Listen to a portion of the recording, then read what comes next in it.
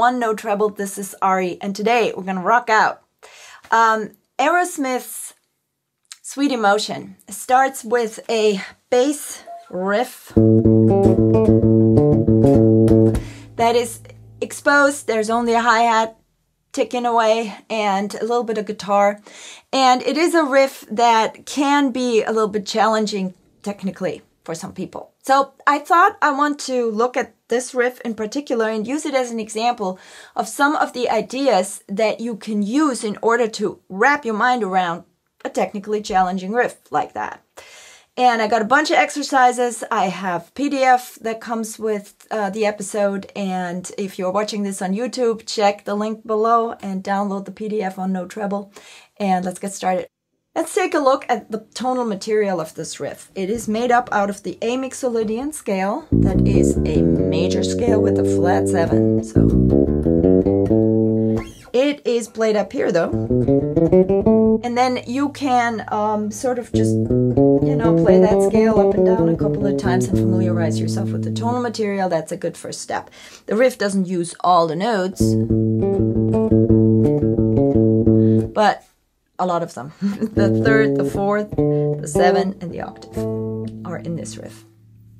I've clocked out the studio version at tempo 98, so let me play you the riff with the metronome, and it is the second line of your PDF. Now the trick is, you're gonna be in on the top of the song, so it's all you, baby. And you don't get the luxury of having a false start or sort of easing your way into the rhythm. So it's, I think, a good practice to, when you shed it, to approach it with that same attitude. You want to be on it from the very first note. So here we go. 1, 2.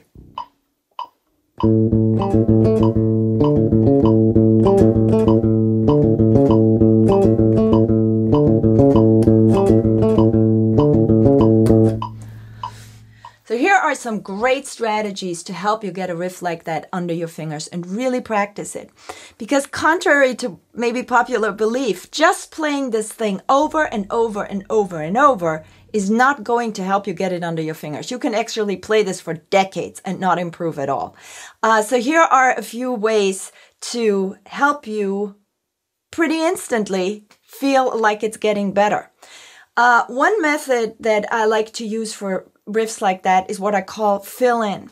So every time where I have an 8th note, I will just double it up to a 16th note, and also with the dotted 8th note. So what I end up with is a continuous pulse of 16th notes, and the notes that are part of the riff, they are popping out like I would hear them in the riff itself. So listen, this is what it sounds like.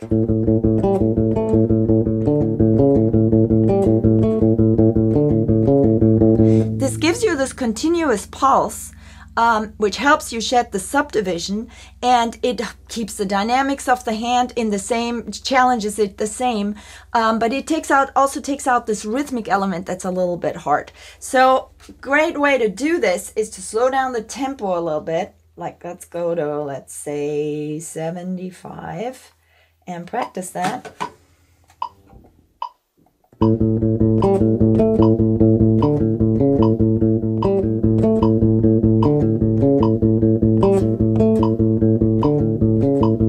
And then you go to the riff, but keep feeling the subdivision inside.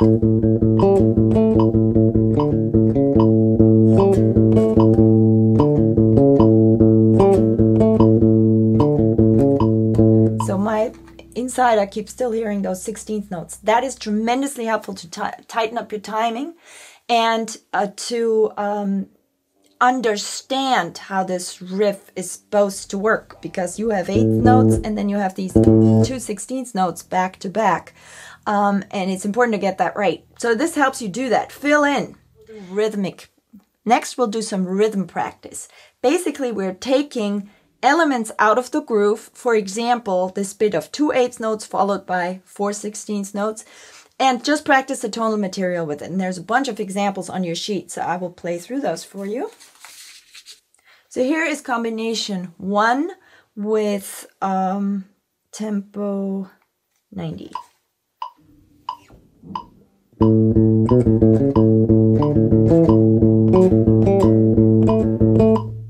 Again.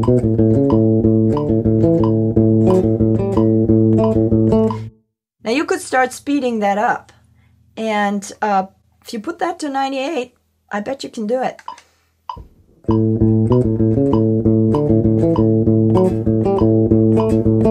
Okay, now the other variation is nothing but the same idea of 2/8 notes and 4/16 notes, the tonal material, and now I'm using not the bottom note as a pedal, but the top note as a pedal, because that whole pedaling business is part of what makes this riff so challenging. So let's grab that fact and practice it from all sides. So now we're going to practice it with the upper note, even harder. Here we go. 1, 2, 3, 4.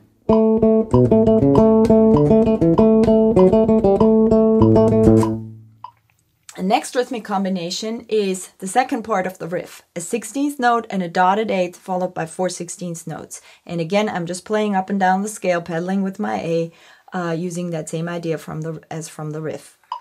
2, 3, 4.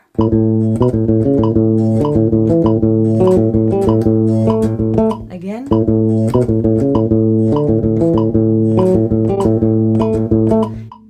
Now let's do the version with the pedal tone on top. 1, 2, 3, 4.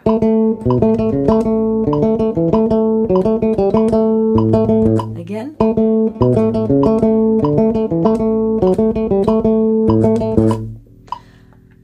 Now, more rhythmic ideas to practice this. And this is just going to be all on one note. But again, we're going for rhythmic accuracy and keeping that subdivision running in our mind is really helpful. The 4/16 notes straighten us out. They bring us back to that subdivision. And let's try those parts in the groove that do not have that subdivision, so that we just practice just thinking it, just feeling it. So I'll play through all of the examples of rhythm shedding. 1, 2, 3, 4.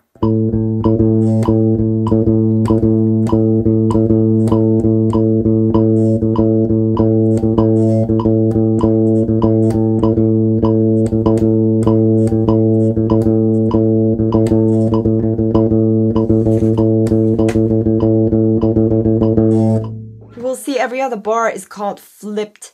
I call flipping when I take a figure and start it with a different starting spot. So you will see that every time the second measure in each line is the same as the first measure, just that it starts on the other foot, so to speak.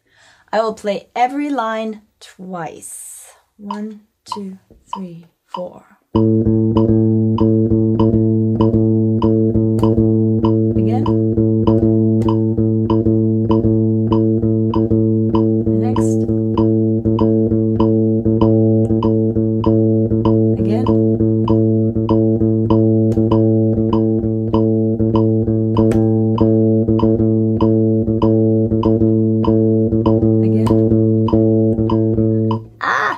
Okay, the last one, the third one. 1, 2, 3, 4.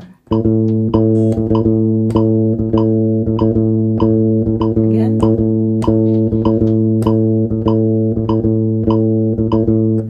Okay, so what that does is really forces you to be clear on which of the two figures you're playing. You know, are you playing the 2/8 notes, or are you playing the 2/16 notes, or a 16th note followed by the dotted eighth? Or there's another figure that consists out of 2 notes that could be confusing here, which is what I threw in there on the second line actually already. It's the reverse of, instead of 16th and dotted eighth, it's dotted eighth, 16th. So it's a mirror image.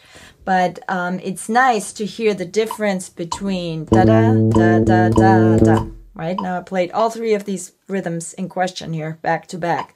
2/8 notes, then 16th and dotted eighth, and then dotted eighth and 16th, which is the mirror image. So, da da da da da da, right? Da da da da da da. Or let me start with the 2/16 notes, or 16th dotted eighth.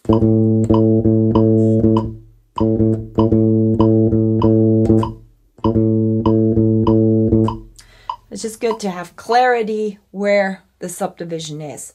All right, the last one of the rhythmic shenanigans here features all of the 3 rhythmic figures that we actually have in the groove. So that's all 4 16th notes, then the 16th notes and the dotted eighth, and the 2 8th notes. 1, 2, 3, 4.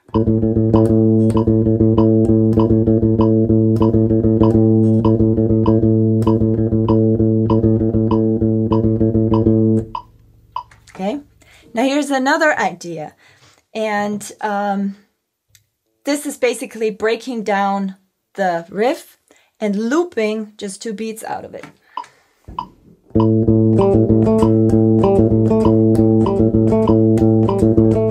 know, so if you do that for a minute, that's a smaller bit to practice. It's a smaller bit to wrap your mind around, so you'll have a much easier chance, much faster way to get it accurately.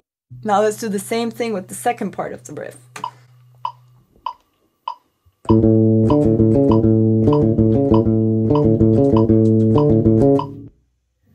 So hopefully this will give you a few ideas on how to approach a difficult riff. Come up with your own ways of practicing them. There are myriads of them. So flipping is one. You're breaking it down into small bits, filling in, creating all 16th notes, even if there are longer notes.